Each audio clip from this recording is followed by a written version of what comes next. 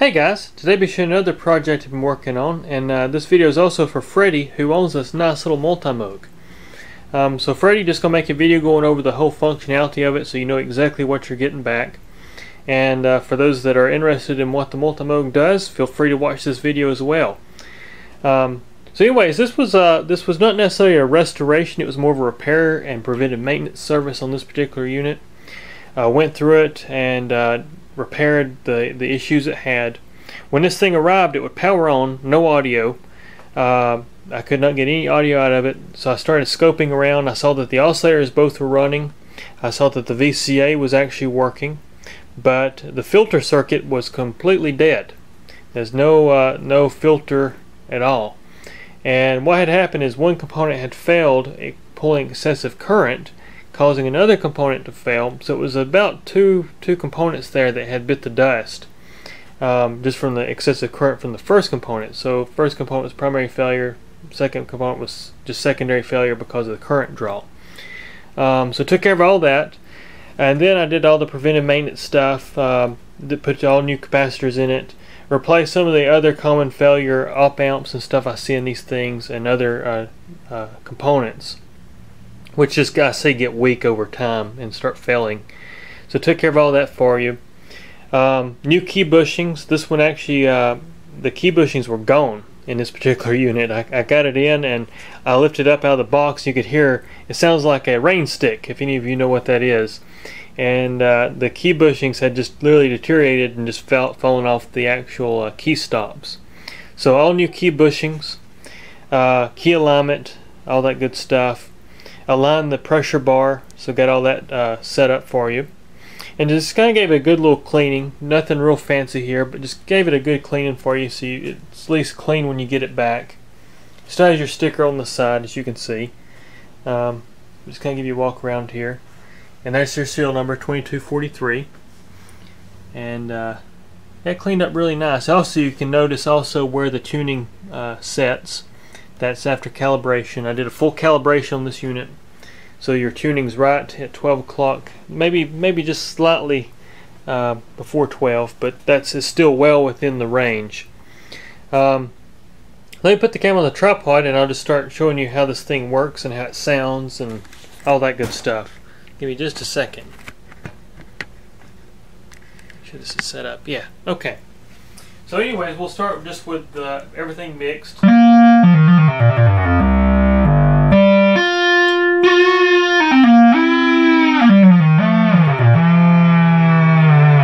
There's your aftertouch.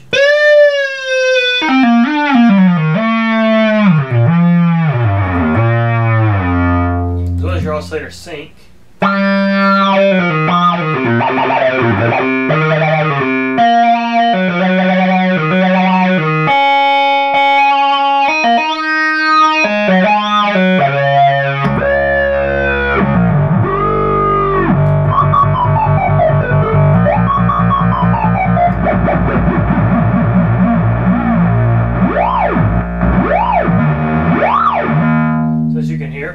All that's working, your aftertouch is working there. Both oscillators are working. We'll start with oscillator A, which is the added expansion of the multi. For those that don't know, the multi and Micromoog are the exact same instrument, but the multi has expansion board with an extra oscillator and aftertouch, and so it has some extra controls as well as some keyboard triggering modes, and as well as some more extra outputs so you could control things better with CV. So it's a really nice package. I really love the multi because of the extra features. So anyways, we'll start with oscillator 1.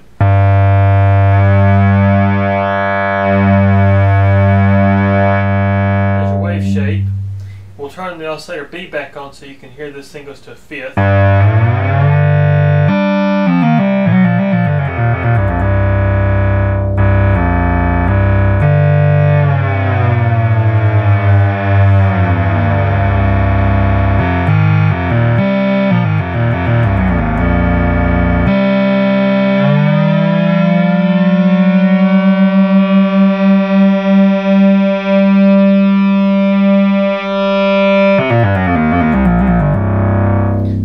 Oscillator A is working great. Oscillator B is working.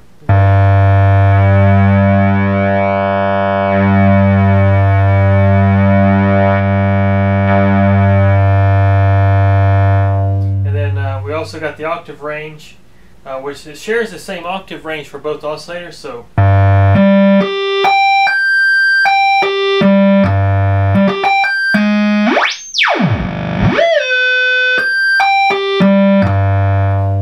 that's your wide frequency. So you actually got to control. You can use this knob here for some really crazy stuff. That's oscillator B. We mix our two oscillators together.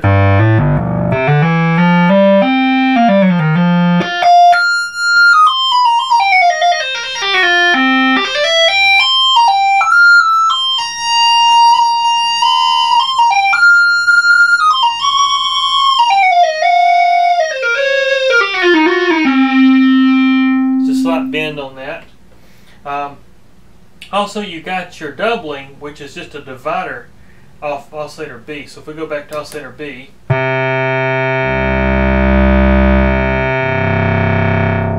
you can hear,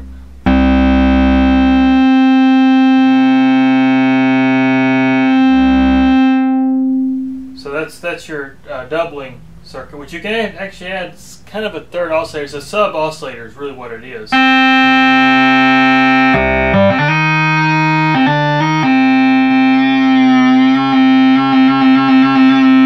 also your modulation wheel.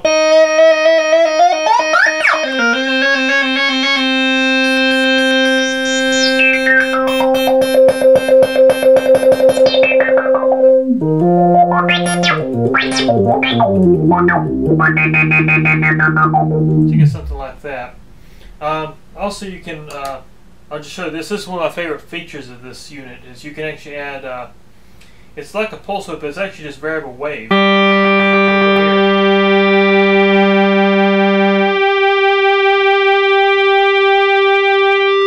without it.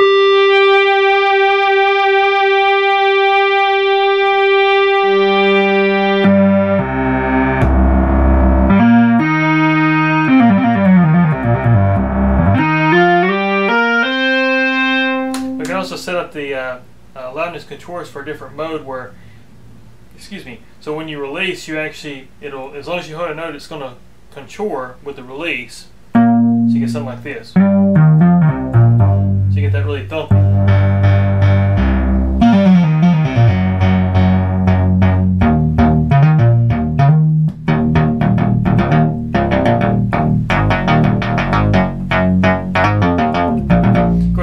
These two oscillators in unison, very close in tuning. We'll detune oscillator A just a bit.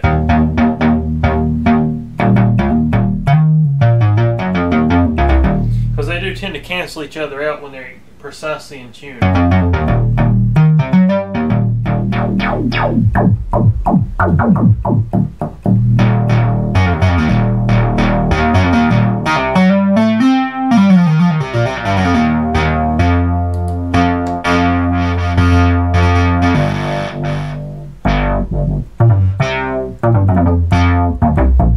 That is with aftertouch.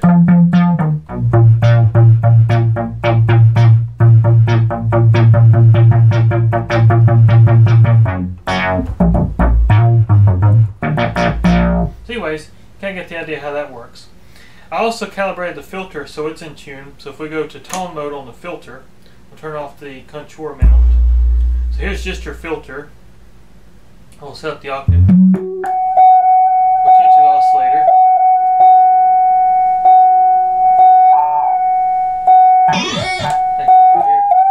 So here we go.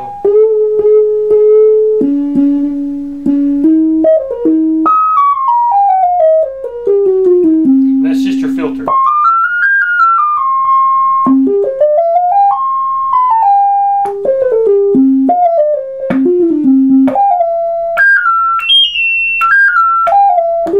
And it still responds to the octave shifts of the keyboard because it's still tracking the keyboard.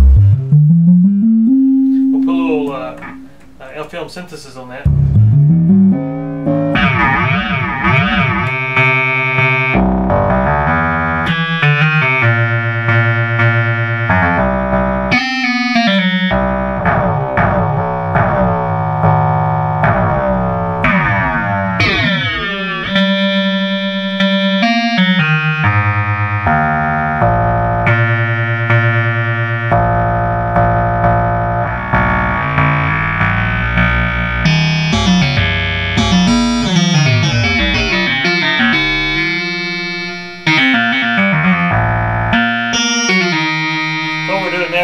down with wave shape, and the wave shape makes the filter respond different to the L film frequency.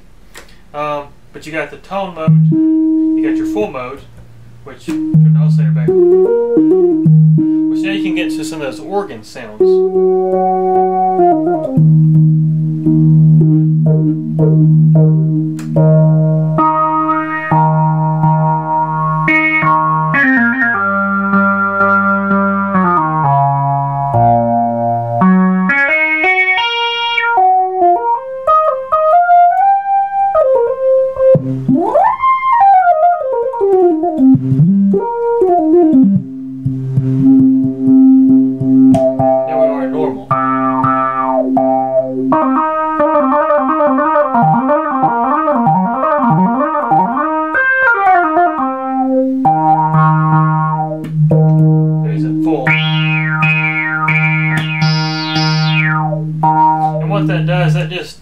The filter mode, full, normal, and tone basically just offsets the emphasis control. So, and when you're in tone, it's just self-oscillating like crazy, and it doesn't really self-oscillate in any other mode except when it's excited by an external frequency, so to speak. That's kind of how that works. But we got that. I'll show you that the contours actually work. We'll start with the filter contour. We'll set this up here. So we'll go here. We'll actually go to tone. Turn it down just a hair. So right now we can do a really fast release.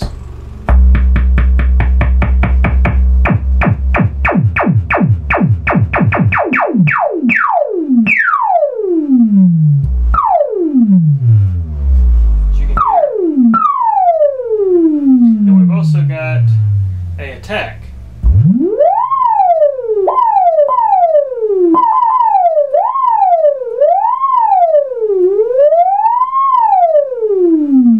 And it's just an attack release envelope. We can also make that thing hold the release as long as I hold a note, so you get something like this. Pull it off. So you get something like that.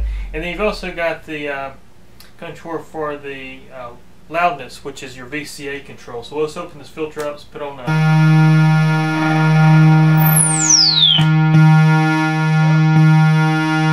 then we'll go here, same thing. We'll go, you can hear just a click.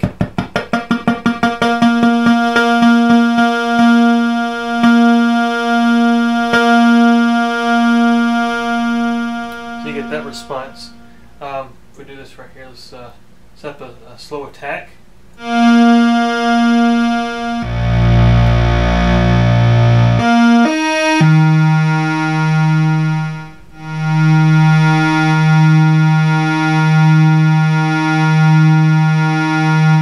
you can hear how that works. And same thing here, you got the switch where you can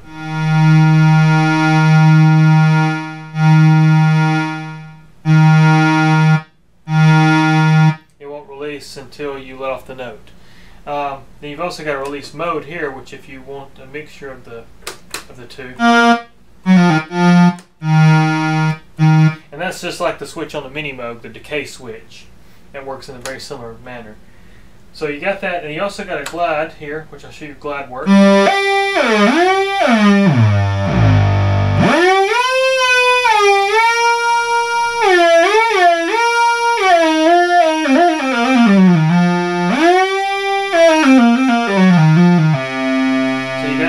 Glide switch on this, which you don't have on the micro.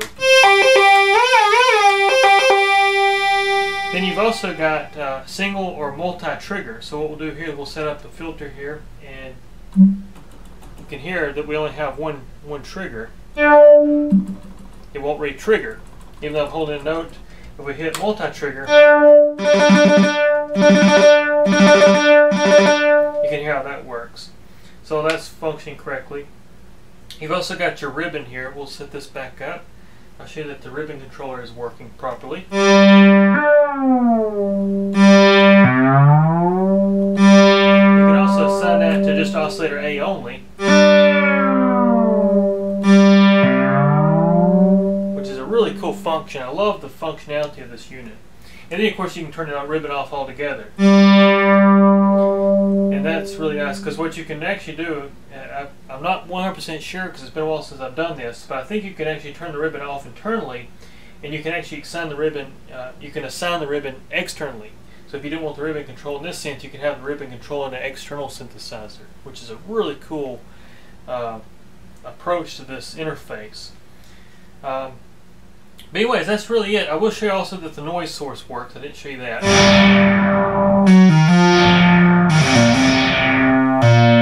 So you can hear, this is just your noise.